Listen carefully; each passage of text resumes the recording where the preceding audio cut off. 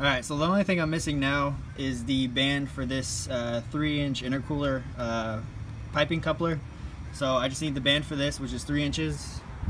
And then the wastegate ports right here, the two small ones, I need the V-bands for those. That's the V-bands that I'm missing.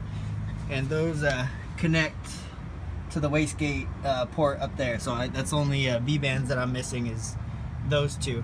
The exhaust port on the end, I already have the V-band for that, and then I have the rest of the V-bands. So I think we're good. Like I said, the only V-bands I need are for these two ports that connect directly to the wastegates off the headers, and then the 3-inch band for that coupler, and that should be it. I think we should be done after that.